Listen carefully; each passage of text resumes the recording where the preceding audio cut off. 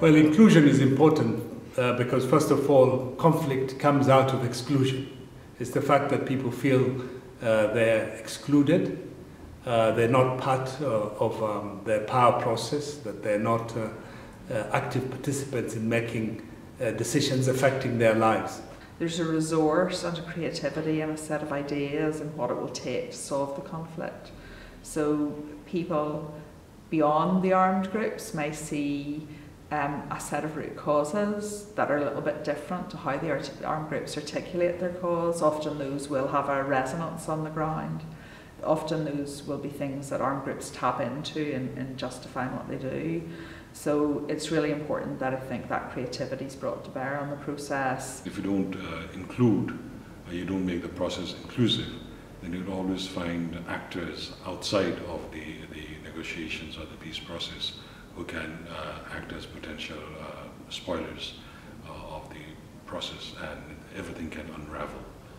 Young people are critical to the durability of any peace process. That in investment in the future demands that young people are invested in the process as it unfolds. This is critical to the legitimacy of these processes, that it's both about durability and legitimacy of peace processes that demands young people's involvement. Recognising that there can be different strands to a process, and it's not that one's more important or less important, but that what's really important is how they are interconnected. I think one of the most important things is to recognise that not everyone can or needs to sit at the table.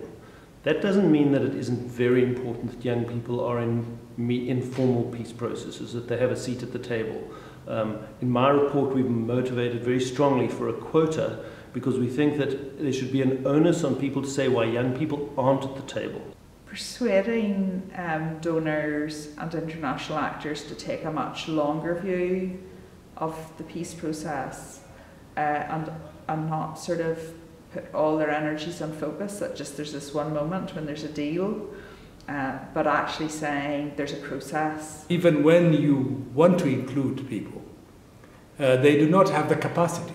So I think it's very important to build the capacity of weaker elements in any conflicts to allow them to acquire the means and the methods to be able to sit at the table and argue for their case.